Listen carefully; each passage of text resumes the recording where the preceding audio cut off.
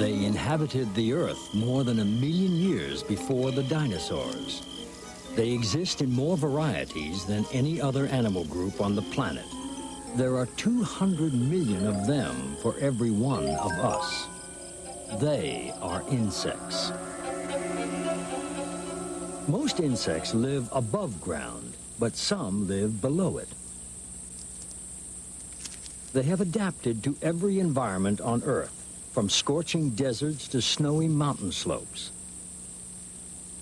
Some insects even live underwater. From the tropics to the temperate zones, insects are everywhere. Yet because they're so small, they frequently go unnoticed as they go about their busy lives. In their own unobtrusive way, insects completely dominate the planet. They conquered land, water, and the air, and became perhaps the most successful animals in the history of the world.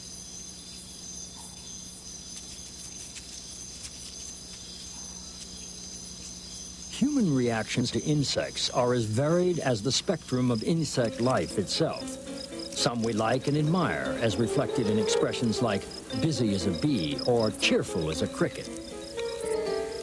Yet we find others so monstrous and repulsive that we cast them in horror movies as loathsome and despicable pests. On rare occasions, insects have even acquired a place in mythology. To the ancient Egyptians, the scarab beetle represented one of their most important gods.